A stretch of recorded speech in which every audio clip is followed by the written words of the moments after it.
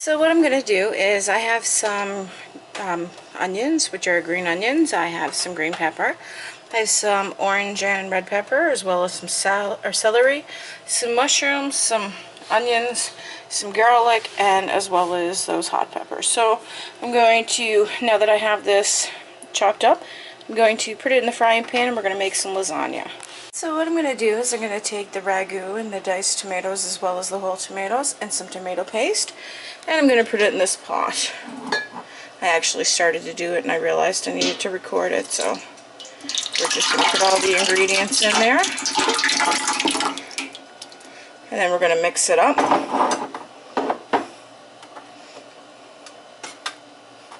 And here's the tomatoes. It is a rather large pot, but I plan to make enough that I can freeze lasagna.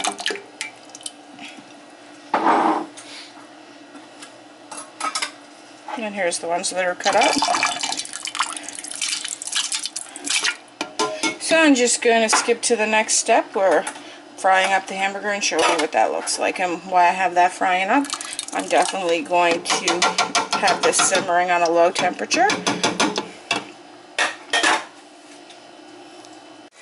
So now we're going to take the hamburger, which I have some lean ground beef right here, and I'm going to place it in there. And I'm also going to put a tad bit of water in there, just to make sure it doesn't burn.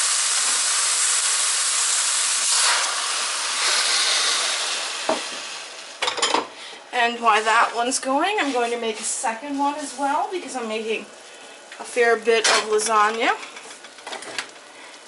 And I have some garlic here that I'm going to put in.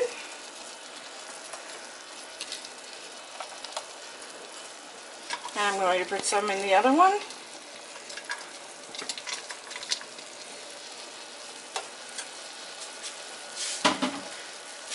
And I'm going to put some onions in there.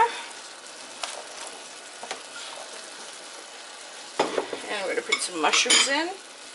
And I'm going to fry it up with the actual hamburger while the hamburger's getting ready. And some celery.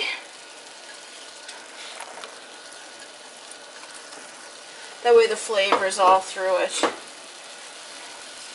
Here's some of those little green onions, which I love. And some red and orange bell peppers, which I love again. And some green. As well as some of those hot peppers, and we're going to put those in. And that's where we're going to put in there, and we're going to add a little bit of salt and pepper, which I have right here.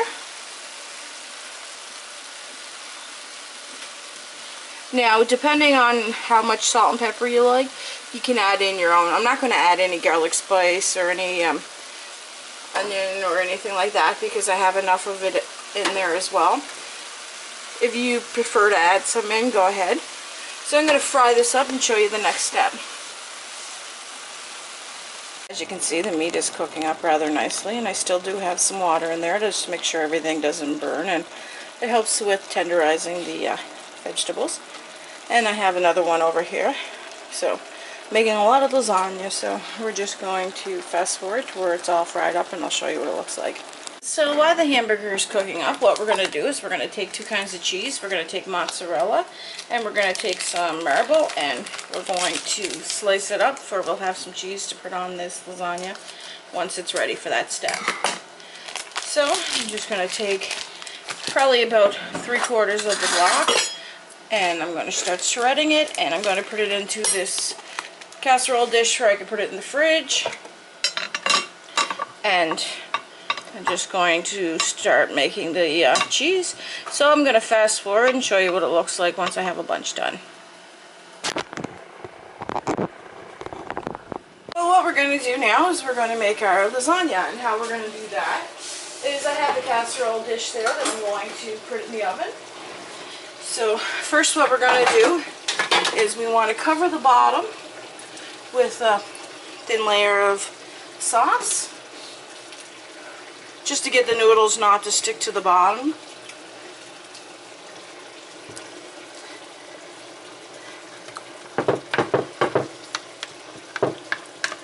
Spread it around. Beautiful. So what we're going to do is we're going to take some noodles that are oven ready, and we're just going to lay them flat. And they will expand a little bit in the oven, so you don't need to worry about being completely perfect with the amount you put in there. And I'm just going to put one at the bottom here. And there's another one. So now that we have that, I'm going to take the meat that I have fried up here, and I'm going to sprinkle that on.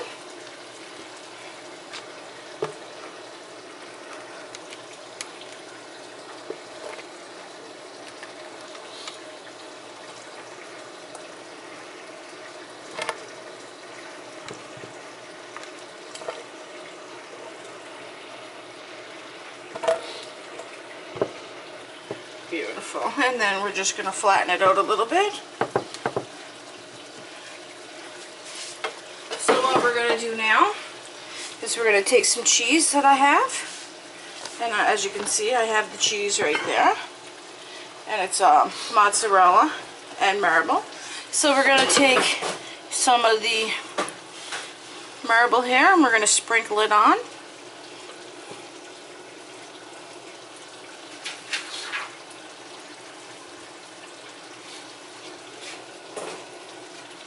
Now how much cheese you use depends on how much you like. I like a lot of cheese, so I'm just going to sprinkle it on.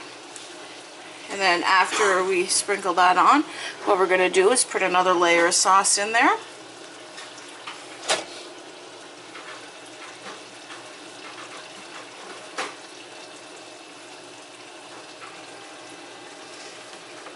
Okay, so now we get some sauce.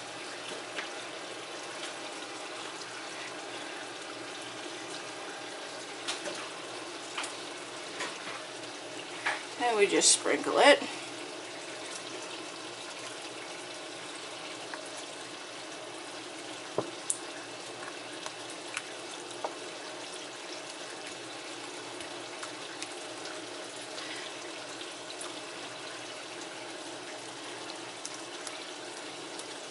So there we have that. So what we're going to do now is we're going to take another layer of noodles. And we're just going to repeat. So I'm going to skip forward while I do this, and I'm going to show you it once it's done and just about to go in the oven. So I'll fast forward to that. We have the oven preset to 375 for this lasagna. Now we're going to wrap it up. So I just wanted to show you what the lasagnas look like before you put them in the oven, and as you can see with the excess sauce you cover it up. So I'm just going to wrap them up in tin foil and put them in the oven and bake them for an hour and show you what they look like. So I just took the lasagna out of the oven and it's been baking. So I just wanted to show you a quick look at what it looks like now that it's out of the oven. So